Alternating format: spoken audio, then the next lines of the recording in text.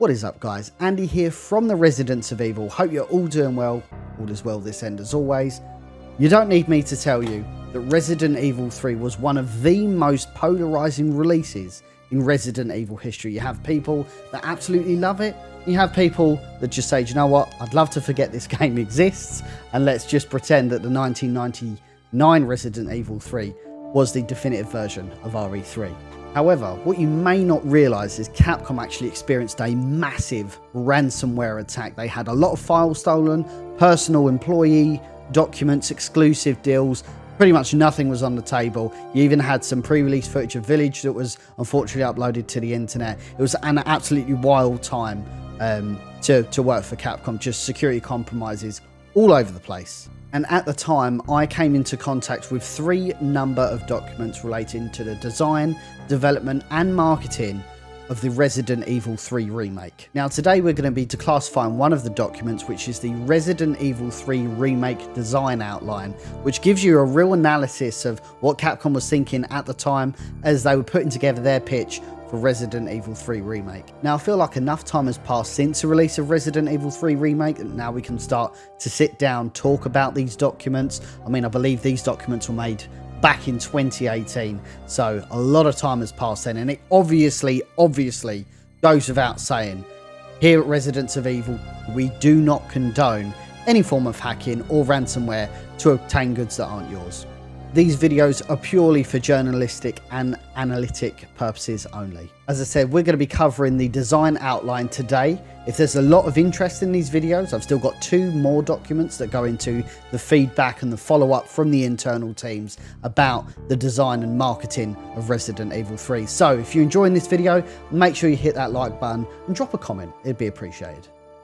Now, with all that being said, the wait is over. Let's jump into the Resident Evil 3 design outline. Okay, so here we are, the Resident Evil 3 remake design outline by the Consumer Games Development Division 1 at Capcom. Obviously, this document is confidential, as you can see in the top right-hand corner. Initially, this is I want to say 40-page document, so get yourself a drink. We're going to be sitting here for a little while, kind of breaking down each of these pages and really giving my uninformed analysis of what I think they were thinking at the time, and where ultimately, now we're looking, hindsight being 2020, we can compare what was in the design outline to what it was in actuality. So straight off the bat, Biohazard RE3, Last Escape and Outbreakers. So the long time myth or legend was that Resident Evil Resistance was originally called Outbreakers, and that appears to be true according to this 2018 document by Consumer Games Development Division 1. And it was, judging from this, it was originally intended to carry the same subtitle from the original Resident Evil 3 in Japan, which is, of course, Biohazard 3 Last Escape. So again, straight off the bat, we've got some really interesting design outline. Did they make the right decision converting it from Outbreakers to Resistance? Let us know in the comment section below. So, project concept, a remake of Resident Evil 3, original sales of 3.5 million, and I do believe they've beat that with Resident Evil 3 Remake, but I'll make sure I put a citation in the description below. A 2-in-1 package with an online 4 versus 1 competitive multiplayer mode included. Release set for 1 year after the release of Resident Evil 2 Remake to make use of the high brand awareness and target Resident Evil fans. And I suppose we could say that they were successful in that. They released Resident Evil 2 back in 2019, and then of course they released Resident Evil 3 in 2020. So yeah, they definitely followed through on that. And online elements will extend the shelf life of his title. That is very interesting, and we will come back to that later as we talk about Outbreakers a bit further down. So product details, genre, survival horror, if you wasn't sure what Resident Evil was. Players playtime, offline mode.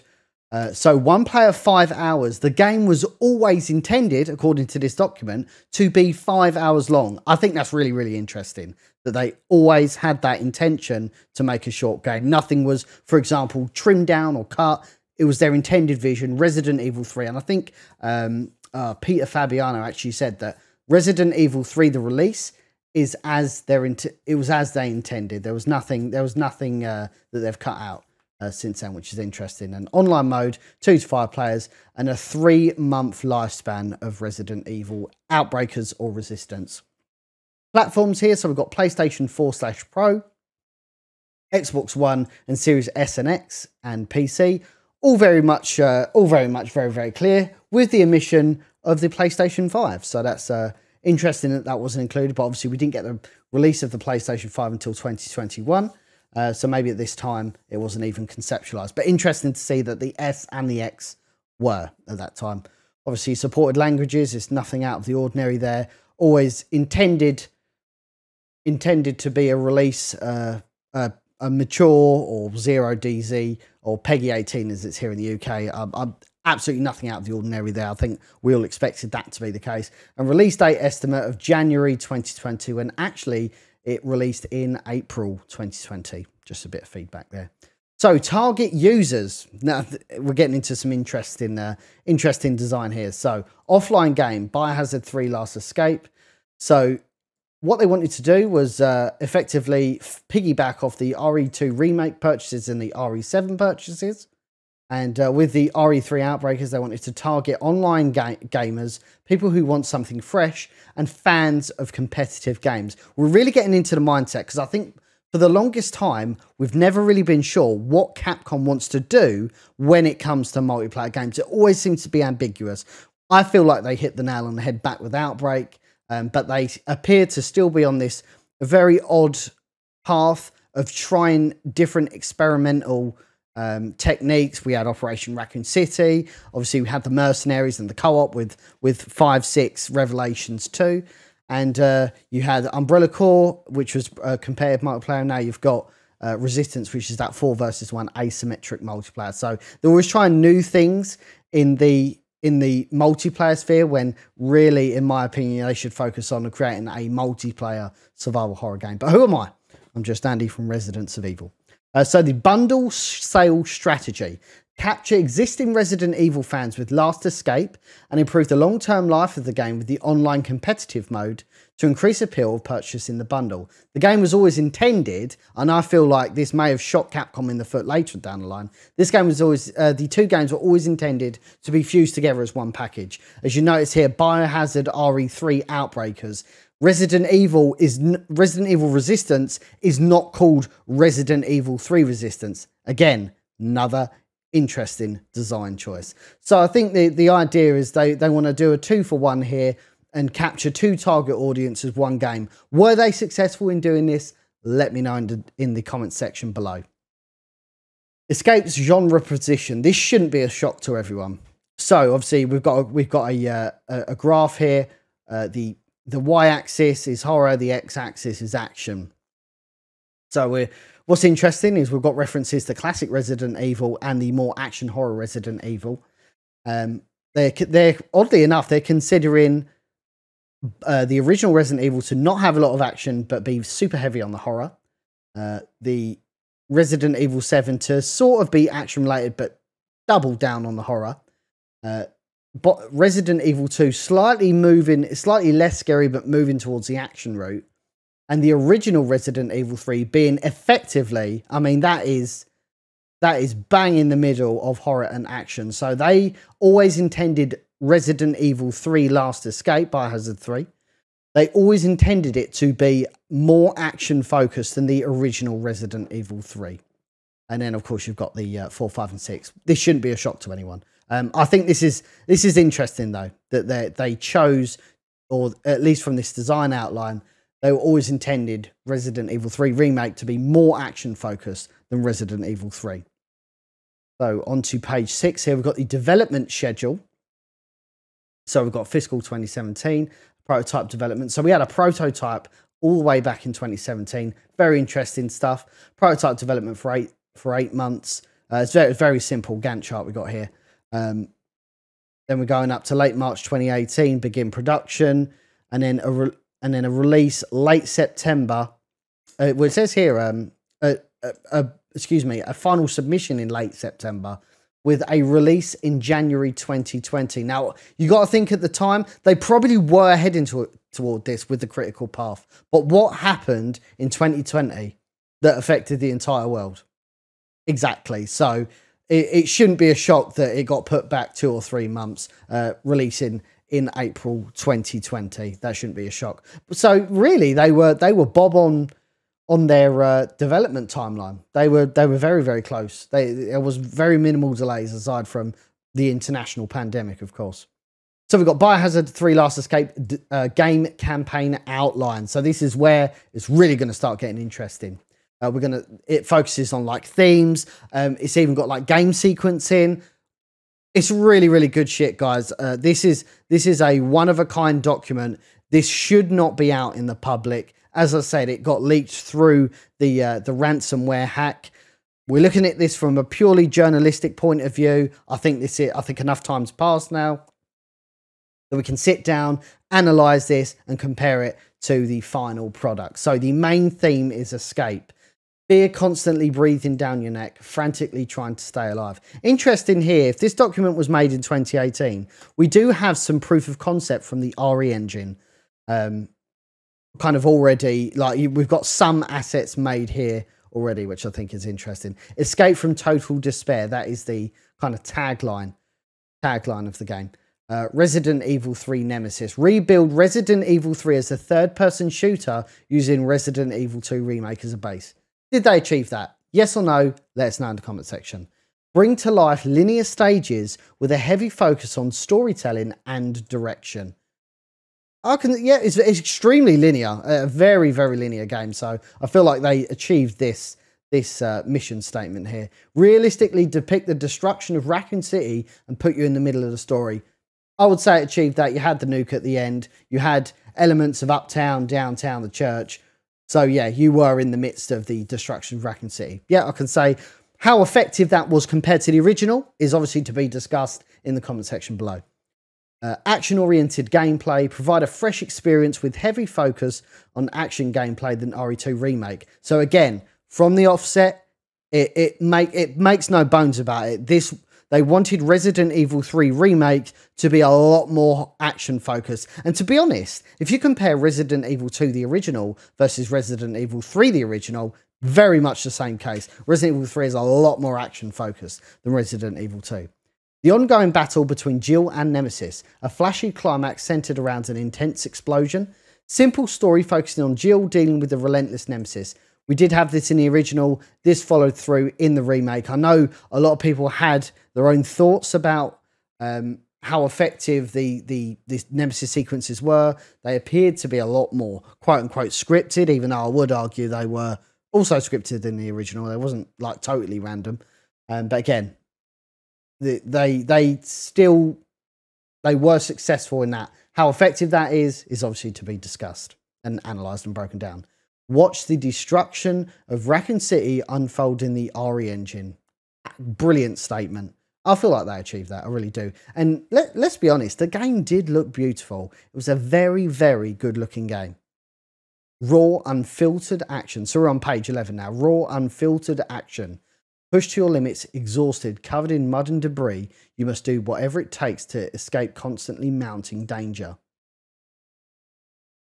These cutscenes are, I recognise all of this. Bar this one, I think this, obviously this is after Jill's crashed the car. I don't quite remember it like that, but someone will probably correct me in the comments. So, stage feature here. Experience the destruction of Raccoon City on a larger scale than RE2 as you try to escape.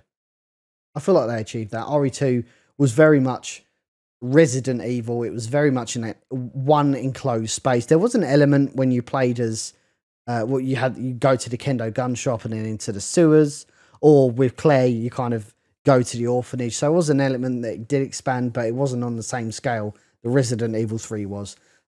Interestingly enough, connect with the events of RE2. Aside from going to the police station, how well was it connected to RE2?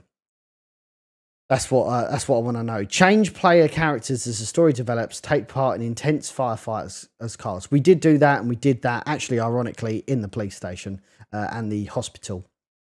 So the story, remaining STARS members, none of this should be a shock, by the way. Remaining STARS survivors of the mansion incident continue to investigate Umbrella Corporation around the world in an attempt to uncover the truth behind the events. Jill Valentine chooses to stay behind and dig further into Umbrella despite her fears of the T-virus. However, she's caught Umbrella's eye and will soon have to deal with the consequences. During all this, a massive outbreak occurs. Alone, Jill plans to get out of Raccoon City and is targeted by the mysterious giant Nemesis. It's time for a real final escape. None of this should be a shock to you guys. Now, here we go. Stage, progression, and timeline. So, we have Jill's apartment, uptown, police station, downtown, hospital, underground lab. I don't think it quite played in this style, and especially if you look at the stage length. So Jill's apartment 10 minutes, pretty accurate. Uptown 10 minutes. Well, it wasn't 10 minutes. I would say that was more like maybe half an hour, 45 minutes. Then they've got the police station at stage 2. So we were meant to go back to the police station before we go downtown. Interesting stuff. Again, we was probably there for an hour. I'd say it's accurate. But were we always meant to play as Carlos in the police station? I don't think from when my cursory look at this document beforehand that was explained. Downtown, yes, we did go downtown. I'm not sure if it was for that extended amount of time. And then stage 4, hospital and the lab, 40 minutes. All combined time of 300 minutes. This game was always, again, it's ratified now. It's not a mistake. It's not because you guys are super good at the game and you're running through it in less than an hour. This game was always meant to be 5 hours long. I think that's interesting. So, business driving points. We've got a little flow chart here. Remake RE3 adding online only 4 versus 1 competitive gameplay to test players' skills. RE2 Remake plus action. I think that's a fair statement. Target RE2 Remake buyers. We saw this previously. RE2 Remake plus flashy action direction. Funny use of wordage here. Interestingly enough as well, all this document is in English, despite the fact they're mentioning Biohazard. Something else to note, I may be overlooking that. Maybe this was done by Capcom USA. I just find it interesting this document is 100% in English. It's still called Biohazard, it's not called Resident Evil. I've just literally remembered that now. Experience the story in a new way. Feel the fear and despair of the urban zombie disaster, shared timeline, and universe of Resident Evil 2. Then we go into Heroine Jill versus Nemesis, a zombie-ridden city, enhanced action gameplay, players both Jill and Carlos, roller coaster-like explosive direction, reeling fans with connections to RE2. I don't think, like in the marketing, it really had that effect. I think it more so, Resident Evil 3, more so played off the fact of the original Resident Evil 3. I mean, straight on the cover, you've got the Nemesis, you've got Jill, you've got Carlos. You immediately identify that this is a remake of Resident Evil 3.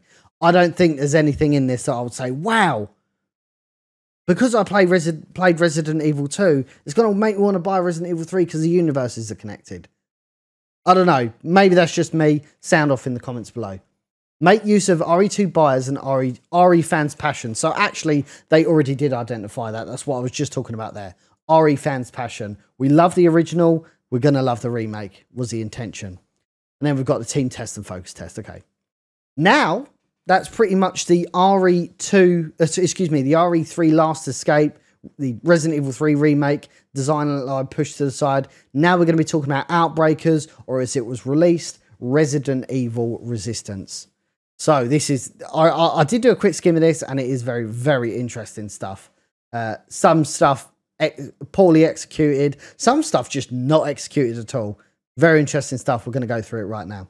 So read your opponent, a new online Resident Evil, mastermind view, survivor view, pretty much as is. Concept, asymmetric 4 versus 1 PvP gameplay. 4 survivors try to escape from a deadly Umbrella Corporation experiment. 1 round is 15 minutes. Game designed around long-term attachment and replay value. Bear that in mind. Deep growth and customization along with ranked play. game design that supports additional content, new characters, costumes, skills, and stages are planned, a game system better suited to live broadcasting and streaming than current titles. So just let's deconstruct this page right now. This page 18. So the points that I'm talking about is it's actually highlighted it conveniently. Long-term attachment and replay value. Did they achieve that with Resident Evil Resistance? I think there's things that it kind of shot itself in the foot. Childish schoolboy errors that in this day and age it just wouldn't fly. One of them was they didn't make it free to play. I mean, the barrier to entry is you had to buy Resident Evil 3, so that already capped off the potential install base of the game. If they made the game free to play, they may not have had that issue. They may have had that replay value, and especially where it did have a lot of microtransactions in it. It's like a match made in heaven. They actually did the same thing with Resident Evil Reverse, where just make it free to play. You're just shoehorning it and putting it behind a paywall under the Resident Evil titles. It makes no sense to me. But here we go. A game system better suited to live broadcasting and streaming the current titles. Did they do that? Did they reach out to streamers and say, listen, we're going to pay you X sum, or we're going to put you on the main Capcom page, or what have you, and we want you to really build this community up of Resident Evil Resistance? In my opinion, I just felt like they pushed it out and then that was it. Like, they was very slow to fix all of the issues, especially with the rubber banding. Some characters were OP, some situations were OP, some enemies were OP. Like, they were just very slow to the ball on everything. Another thing that didn't help, no crossplay. Why is a game released in 2020, and by then Fortnite was already crossplay. I'm sure Warzone was already crossplay at that point. Crossplay should just be a given now at this point in time. That you shouldn't, especially with a game like this, you shouldn't be held back on just by the console you play it on. Especially if you want to, as you said, long-term attachment and replay value. If you could play with anybody on any console, that's immediately going to add that long-term attachment, because you're always going to get a fresh load of like when it comes to matchmaking specifically, a fresh amount of players constantly playing the game. For example, with the PS4 version, you're only ever going to play with people on the PlayStation 4. This is exactly why you look at the PC version of Resistance, no one's playing it, but it has a really good install base on the PS4 and on the Xbox One. They could have circumvented that whole problem by just making it crossplay. And again, going back to the point about live broadcasting and streaming, I don't think they did enough. I don't think they did enough to reach out to these streamers, these big streamers, and really, with their help, with their guidance, build these massive communities. Why didn't they have a dedicated community manager for Resident Evil Resistance if they really wanted to take advantage of the long-term attachment and replay value? Sound off in the comments below. Mastermind, objective, to design the entire stage and use security cameras to monitor and guide survivors into traps. We know that did end up happening. Place additional hazards and zombies in the stage via skill cards. Directly attack survivors using a tyrant.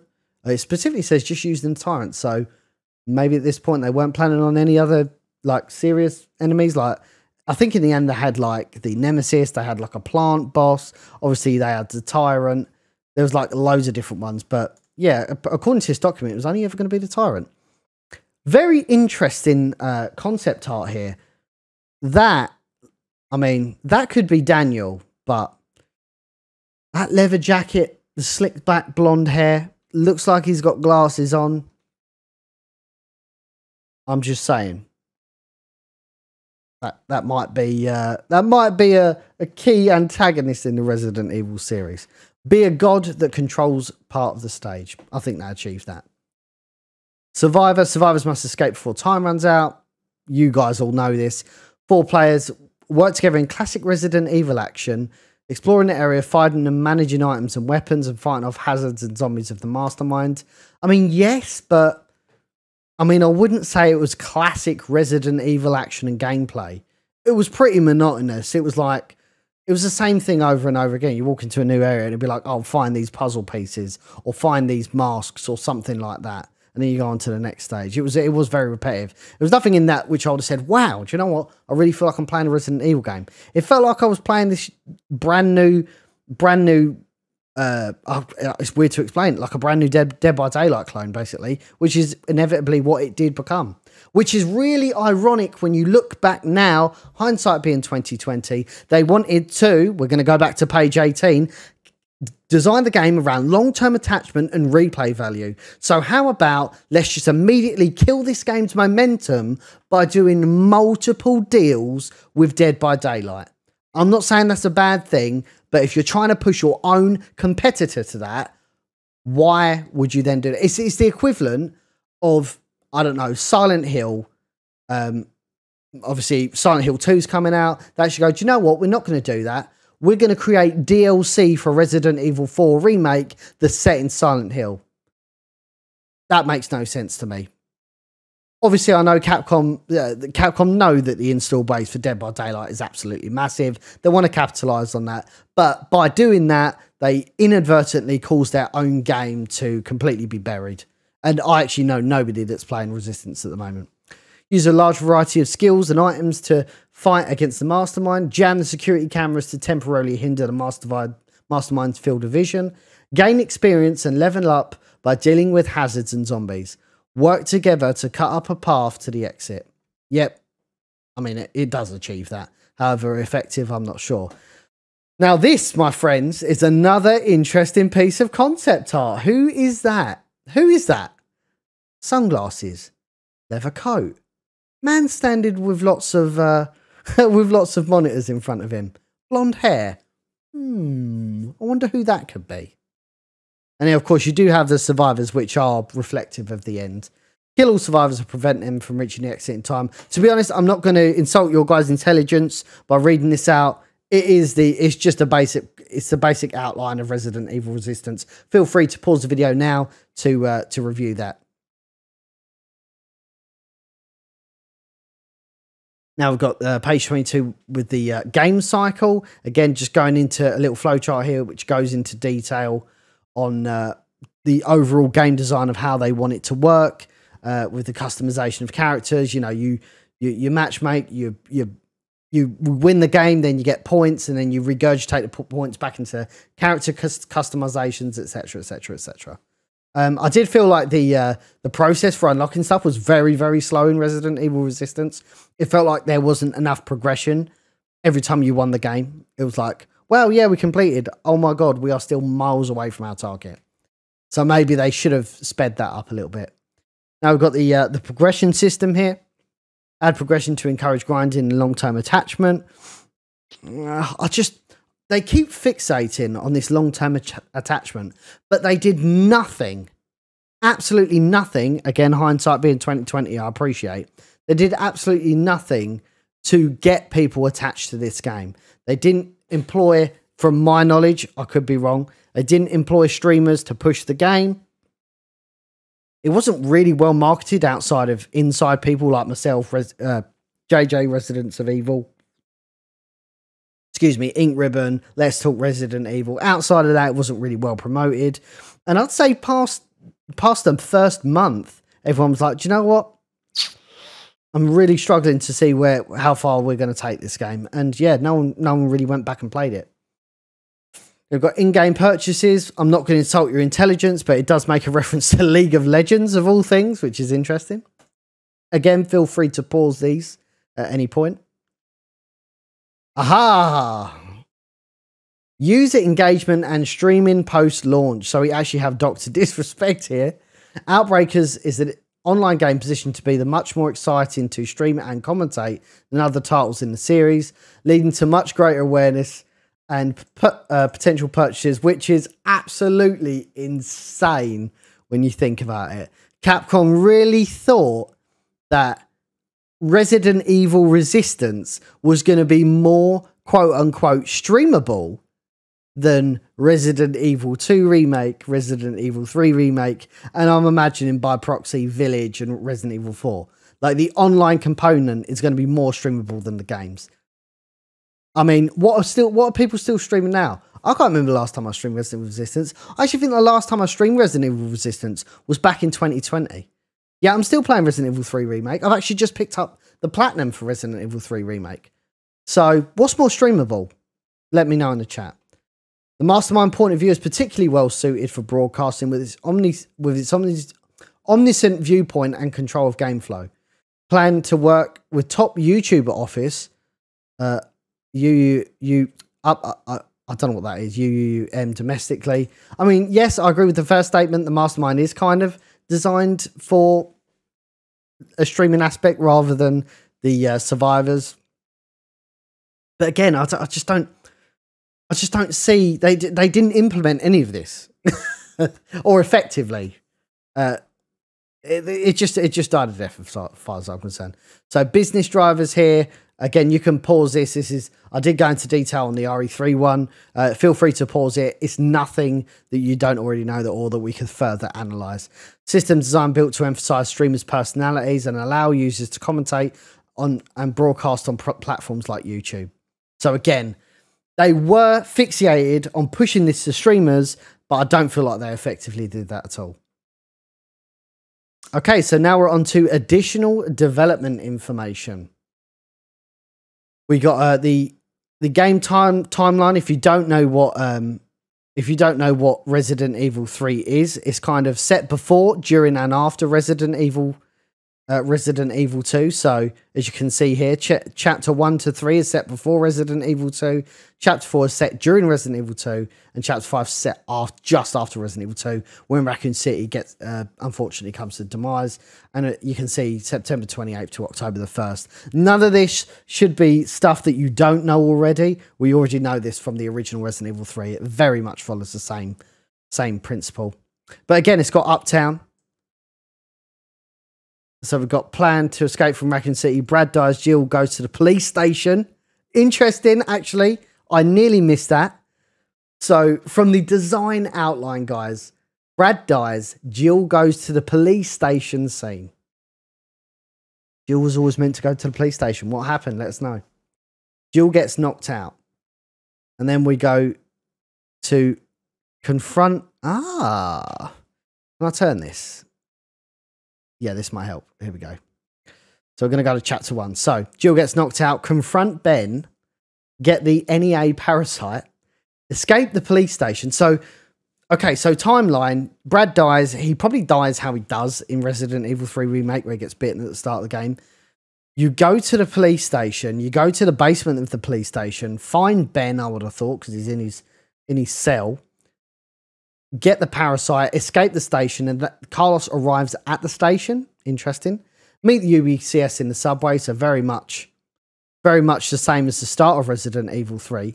Repair the subway, escape to the hospital.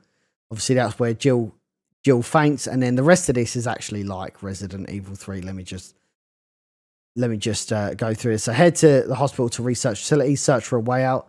The last Nemesis battle, and here we go. Nikolai transforms. Nikolai was meant to have a transformation? Okay. Okay. Interesting stuff. It's so fascinating to see what could have been with Resident Evil 3 Remake. Would it have been a good thing? Is it a good thing that they left Resident Evil 3 open-ended with Nikolai? Because I know, obviously, the city blew up. The probability of the man escaping is very, very unlikely. But, I mean, there's always a chance. There is always a chance.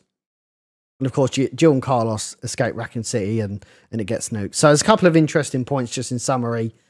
Jill goes to the police station. You confront Ben. And then, of course, Nikolai transforming. Very interesting. That would have been a massive diversion from the original Resident Evil. Original Resident Evil 3. Jill Valentine, portraying a Jill that continues to fight when dealing with her own feels as the pillar of this title. So she's 23 years old. I can't remember how old Jill was meant to be, but that seems to be logical. Former member of STARS. After closing the case at the mansion, Jill goes solo. Nothing out of the ordinary here, although we've got a couple of concept art here, concept art. And then you've actually got the mocap. You've got Benson, Mukhtar, and... oh, her name escapes me. Sasha. Sasha Zoltova, I think her name is. The mocap actors there. She's actually holding the Desert Eagle 50 AE there, which is nice. Use photo scanning and imaging to improve realism. Then we've got, of course, a little summary of Carlos Oliveira, who we know and love. A veteran of multiple wars. Carlos is a capable operator of a variety of vehicles, including armored transports, helicopters, and Cessna planes. In-game is the only person equipped with the M4 assault rifle, even though Jill does have an M4 assault rifle in the game. Of course, you've got the stars in UBCS. Nothing out of the ordinary here, obviously, with the addition of Dr. Bard, who is, as far as I remember, an original character to Resident Evil 3 Remake. But everybody else is who they were in the final remake. This creature ruthlessly obeys Umbrella's orders, so it's just a nemesis, relentlessly targeting Jill throughout RE3 as she carries the cure for the T-virus inside her. So we've got 3 different transformations here.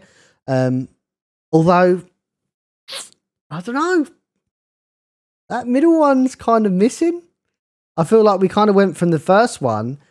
Instead of the second one, you had Nemesis with weapons, and then it moved on to the third one, which is more like the Resident Evil 2 William final dog than the final boss from Resident Evil 3 original, I would say. But I would have loved to have seen more of that. I think a lot of people said that as well. They wanted this form, the one in the original just after the clock tower. We really wanted to see that.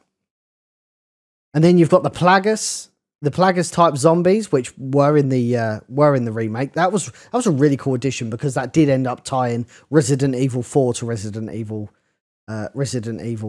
3, which is cool. And we got the Drain Demos, the Hunter Beta, and the Hunter Alpha, Hunter Gamma. Really cool concept art, and they are as they were in the game. Outbreakers prologue and online chat room is getting worked over the Raccoon City mansion incident. One day, a high school acquaintance says, let's do a meet-up. The location, outside a certain building in Raccoon City. A few kids brought friends, but most of them new faces. In the middle of that awkward standoff, something terrible was about to happen. They got a picture of AOL from back in the day. Hilarious. Outlines of the player images here. And then it looks like the outline of the masterminds. After Mansion incident, Alex Wesker continues Albert's research on the T-virus in order to realise the Earl Spencer's ambition.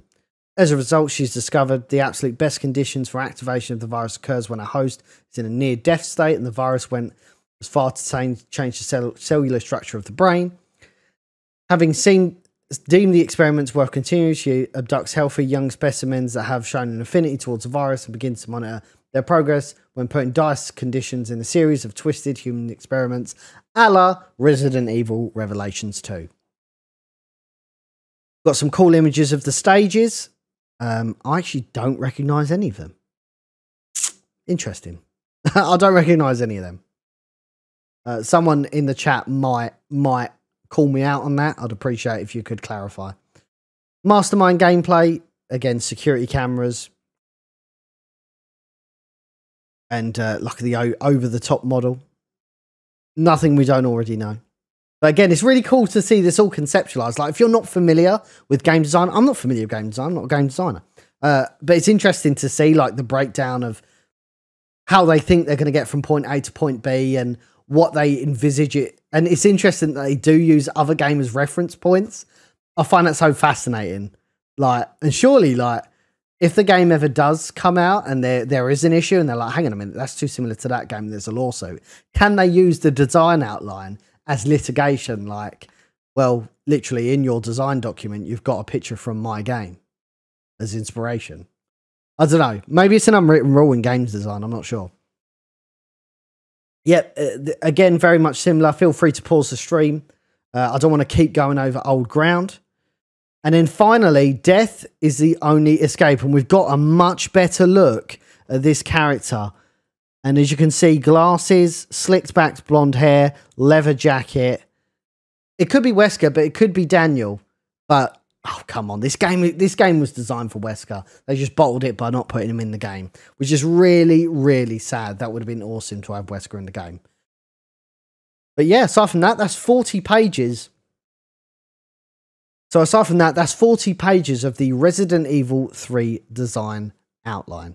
It goes without saying, this is a fascinating insight into the world of Resident Evil like we've never seen before. Now, there was a hell of a lot more where that came from. We've got another 2 documents to review later down the line. But I want to know what you guys think. Is this something you're going to want to see? Do you want to see the declassification of the last 2 documents? If you do, hit that thumbs up. Get involved with the commentary in the chat. I've been Andy from the Residents of Evil. Stay safe wherever you are in the world. And we will see you very, very soon.